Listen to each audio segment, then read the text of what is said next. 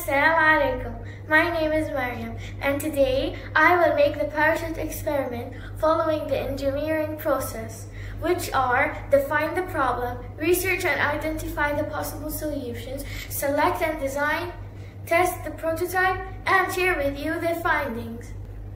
Starting with the problem, this experiment will find which parachute will fall faster and why.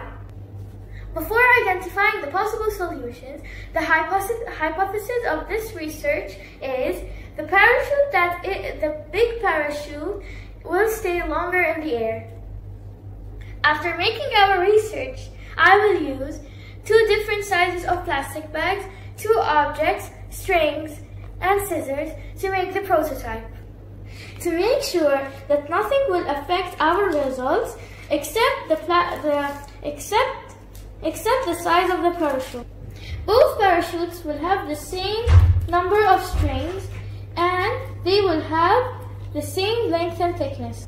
Now, as you can see, I am preparing the upper part of the parachute, and I also prepared the strings with the same length and size, and then I will attach them to the end part of the plastic bags.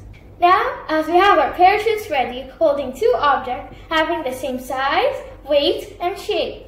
Now, before we test our hypothesis, I will just separate the 2 parts to allow the air to pass in. Holding the 2 objects from the same height and applying similar amount of force, I will let both fall at the same time.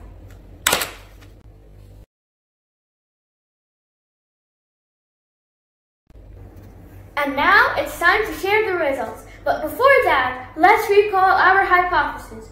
The big parachute will stay longer in the air, which this experiment proved it's true.